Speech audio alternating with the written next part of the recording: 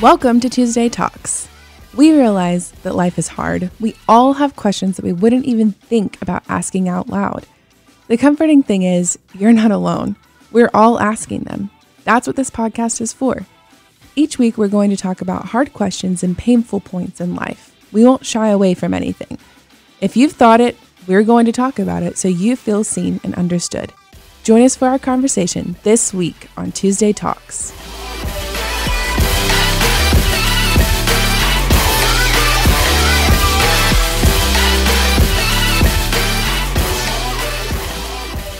What's up, everyone? Welcome to another week of Tuesday Talks. Thank you so much for joining. Corinne, it is good to have you back. Thanks. It's good to be here. And we've got a newbie. What's going on?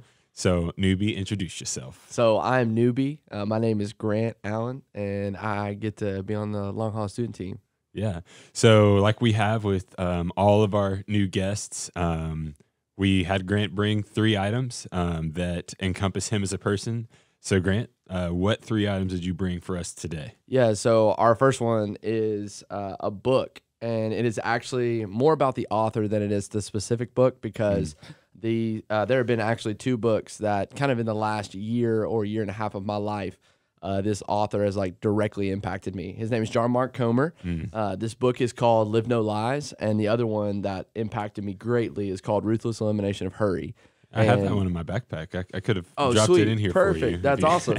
Yeah, so it's been super impactful for me personally in my life and journey through trying to work and navigate through the American culture, American dream mindset, and go, what does it look like for me to not waste my life? And what does it look like for me to actually make my life count in a way where I can actually rest and spend time with the Lord and abide with Him, but also be able to accomplish things and do things well. I'm a recovering performance junkie is the way I like to say it.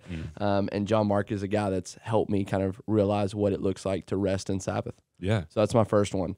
And we're going to kind of go like bigger. We're going to get bigger each time. So we start with a book. Next one is a pair of shoes. Now, this is not just any pair of shoes. I'm a big shoe guy now. I tell a lot of our students that are like, man, you have like all these Jordans. And I'm like, I really don't have that many. It's really because of my wife that I have so many, but it is also because I'm not at an age where I can just get a bunch of toys for Christmas. Right. I'm at the point now where I just want to get shoes. Yeah. And so I'm like, these are my version of toys. And like for my birthday and Christmas, that's what we ask for. I turned 24, and when I turned and had my Jordan year, my in-laws were willing to get me a really, really cool like gift where 23 and 24 going into like my Jordan's year with like Kobe year back and forth. I realized I said 23 and it's supposed to be 24, but it was 23. When I turned 23, I got these specific Jordans for my Jordan year, and I've had them.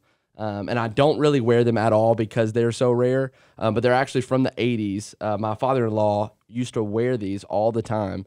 And he wore them out basically everywhere he went and didn't know that they were going to be so popular one day. Yeah. But these are one of the most like rare shoes to find, and you can't really find them anywhere.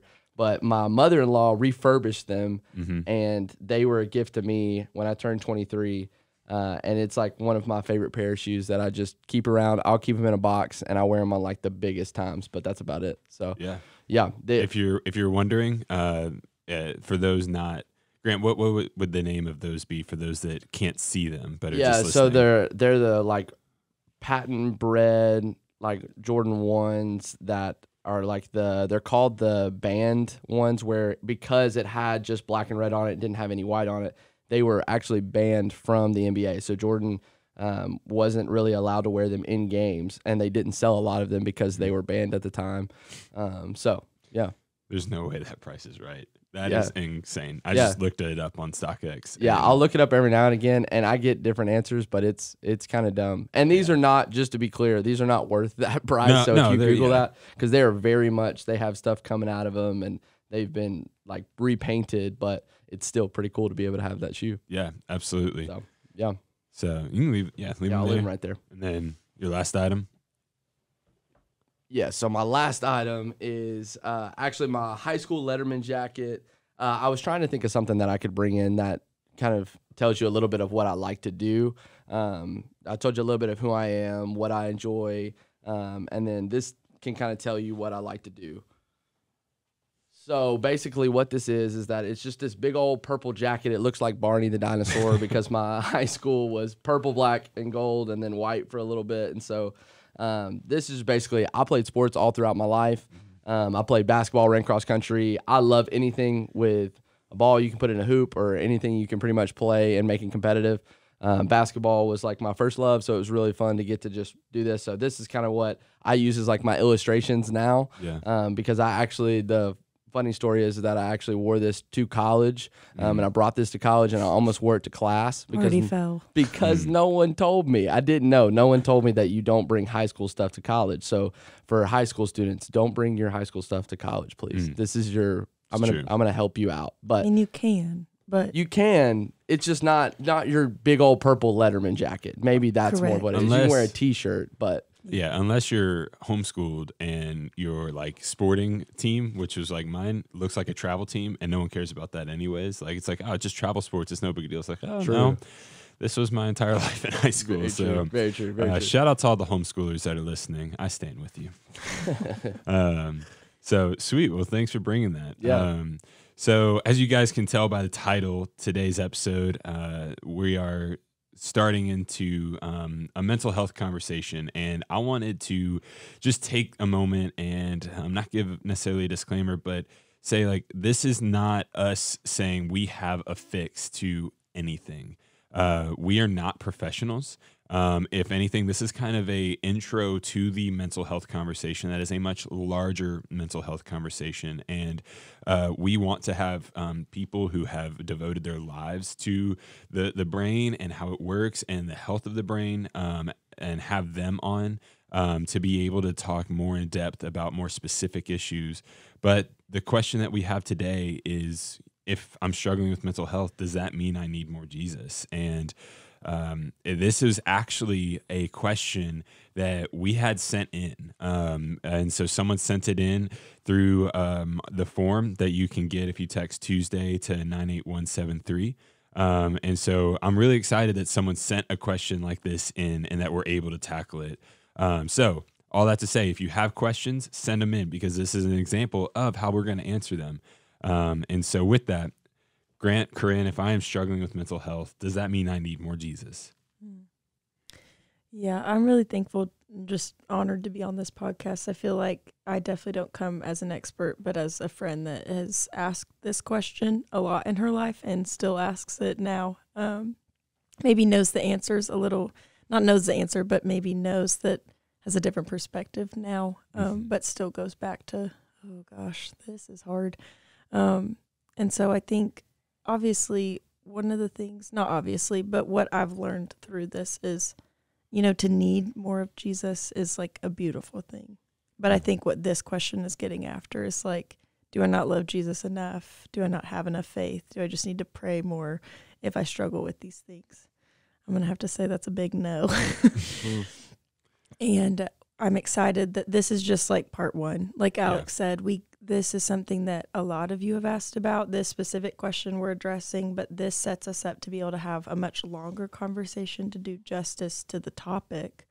But I think just right off the bat, wanting to address, like, we have got to be careful in the church and in these conversations to associate mental health and struggles with lack of faith.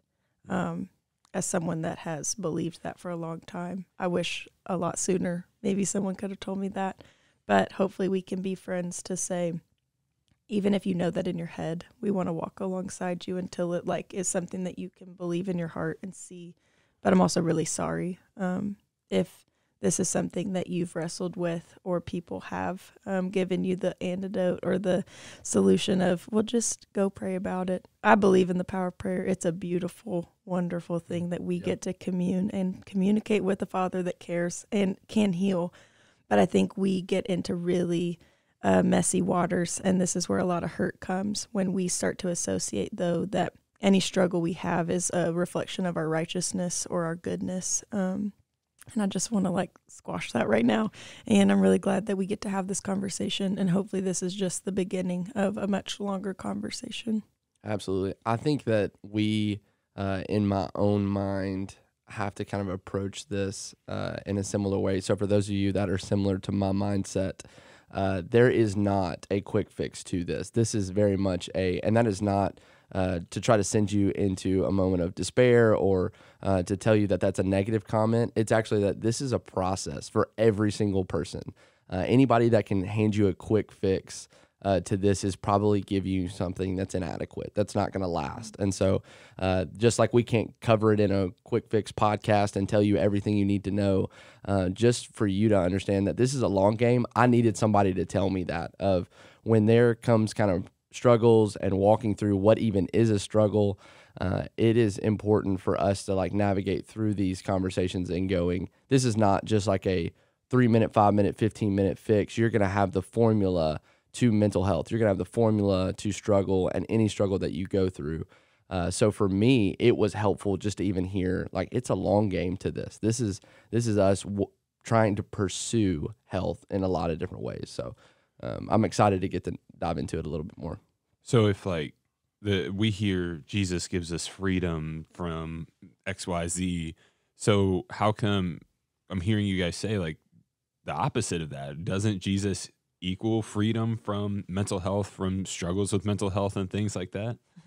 Yeah, I think it's a great kind of difference to understand that we can very easily communicate from a stage and it be assumed what freedom is and what struggle is. I think we have to like clearly define, what does freedom mean in my current context with Christ? What does freedom mean one day?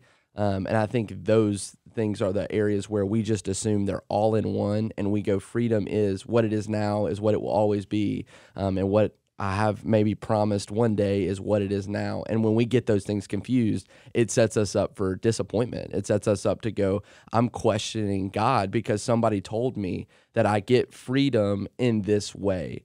And so there's a definition that Corinne and I use of talking through what suffering is and what that means that we really got from Elizabeth Elliot. And I would love to, Corinne, if you want to kind of, you have it in memory, so I would love for you to say it Sure. so that I don't paraphrase it. Yeah, no, you're good. So Elizabeth Elliot says that suffering is having something that you don't want or wanting something that you don't have. And she explains that covers the gamut of finding out about a cancer diagnosis all the way to like your car not working in the morning. And like we all carry these tensions and these struggles and these things that maybe we wouldn't have chosen for ourselves, or there are things that we feel like are missing in our lives. And it's not that we necessarily have to be like, yay, I love that none of this is going my way. But it's actually just a bigger picture of, but are we willing to just trust God even when we don't understand? And I'm just going off what you said, Grant. I feel like if you keep listening to the podcast, or if I keep getting to come on here, or you ever talk to me in person, I'm going to probably always like talk about finding new definitions, or like the words we use and the definitions that they carry are just messed up, and we need to like open that conversation. So I feel like freedom, what does that mean? I feel like we like to define freedom oftentimes as like the absence of like these everything bad. I never struggle. I never wrestle. And I don't know what that actually, like our definition in our mind of freedom, I would actually call that.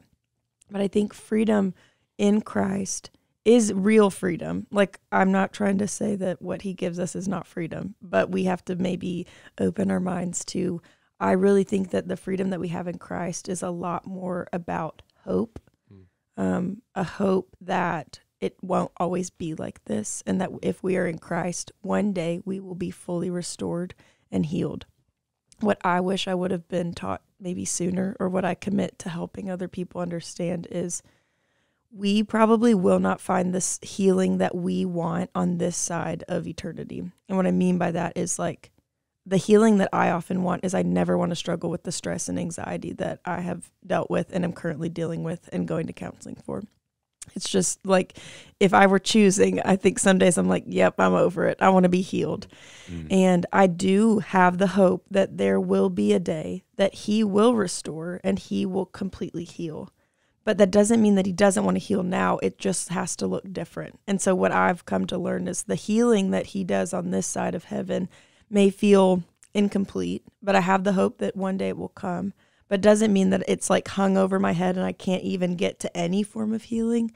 But this healing on this side of heaven, I think, is learning to trust God.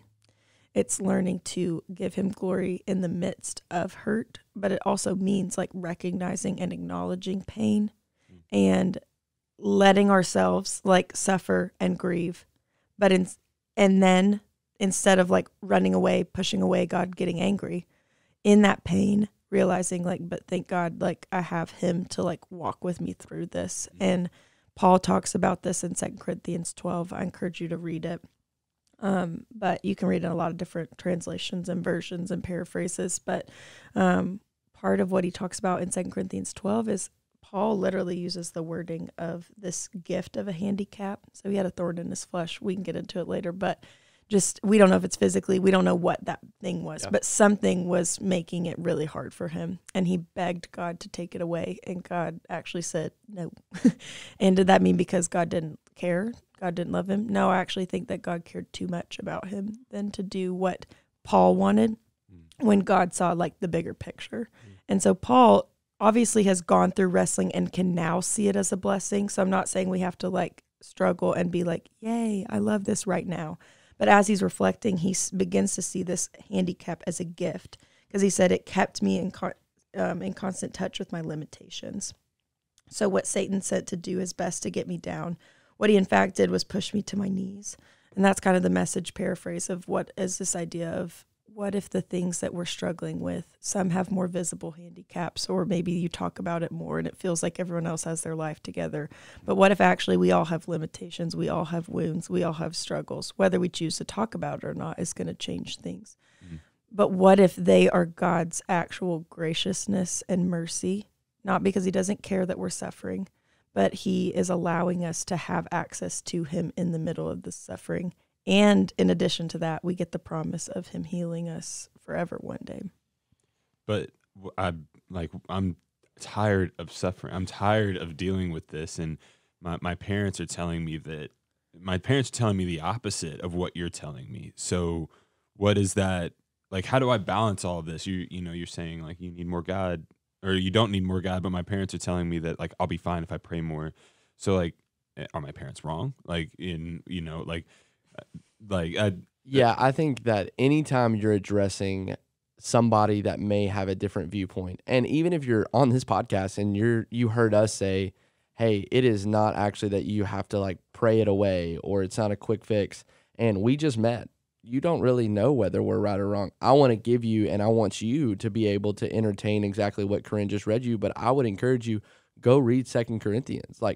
And I want to give you some more biblical, like this is not just something we're sitting in a room and going, hey, we just think this way and this is our thoughts. This is actually from the Bible, what we are studying and what we're seeing, and really what Jesus was advocating for. One of those is, I would encourage you to take your parents, take your friends to 1 Kings 19. Let them see a passage of scripture in the Old Testament where there's a guy named Elijah who is an amazing prophet of God. And he just stood on a mountain and he called down fire onto a ginormous like stack of just completely wet wood that had a ginormous pool of water around it. And he called down fire onto it. And then literally the next moment, he's struggling mentally. He's struggling. When we see in Romans the call to renew our mind, this is the call to mental health. This is the call to say you are going to have to struggle, and there's going to be a struggle among you on earth. And that renewing of your mind is a process. It's not a one moment, one quick fix. And it's not just, hey, if you pray, it'll go away. Yeah. That's not just for mental health. That's for our struggles and navigating through hardship. And as Corinne gave you the definition of struggle and suffering, I would encourage you to write that down and bring those things to people that are going, hey, if you just will like pray more or show up to church more, this is not an external fix. And I think that's where prayer is an amazing thing. Showing up to church and being a part of service is an amazing thing, but that's just trying to modify your like circumstances and modify your surroundings and trying to just do an activity. That's not actually trying to address the main struggle, the main part that you're suffering with. And so for you that are sitting there and going and listening to this podcast and going, I'm struggling, and people are telling me the opposite, there is neutral ground at the Bible. There is neutral ground at the examples of what God gave us for you to be able to advocate for. Maybe this isn't just freedom means that everything goes away the moment I pray a prayer. It's that actually there's a beauty to the suffering. There's a beauty to the dependency, because it's in your limitations that you get the opportunity to recognize that I need someone outside of myself. That's where we get to see the gospel. And that's where we get to start going, okay, these are my limitations. These are my struggles. I now have hope, right, Corinne? That's what you said. Like, it is presence and hope. That's what the freedom on earth is. And that's what we get with the gospel. But it may not be in the way that I want it to be. It may not be in the way that I desire for it to be. And if you're listening and going, this is still hard, and you're in the thick of it, know that this is not something that is going to be taken away in a second or a moment, but it is something that you can feel the power from the Holy Spirit to have peace. It is something where you can begin a process of feeling a weight lifted, but it takes us being able to learn what it means to renew our mind. I just use that phrase, but that phrase is such a deep, impactful phrase that we could spend hours talking about, and that's something we can study together, kind of a thing. So. Yeah. And I feel like there's so much here, and I guess I want to be clear, part of there is healing, yes, fully to come, but doesn't mean that there aren't things that we can do to cope, to recover, to be at not a version of ourselves, but to be in a healthier place. And so for me practically, I go to counseling every other week right now. But I also meet with a nutritionist. I work out, I drink water, I get sleep. I have some breathing techniques, some grounding things. There's a lot throughout my week that I'm having to constantly use Romans 12, what you were saying, of renewing our mind, and God promises to bring about that transformation. So I guess I felt like I wanted to insert there that it's not just sorry, you're just going to struggle until you get to heaven. Yeah. Buckle up. Yeah. Yeah. And you can't see me, but it is that messy tension of, yes, in a complete sense, you won't have the healing that you're probably picturing in your mind until heaven, but it is coming. But that also doesn't mean that it just is what it is right now. I hate, I don't like that phrase. Yeah. No, there are definitely things. There are therapists, there's medicine, there are tools. And so back to your question, Alec, though, of if my parents or if friends maybe don't get it, I'm praying for you to have gentleness in this struggle.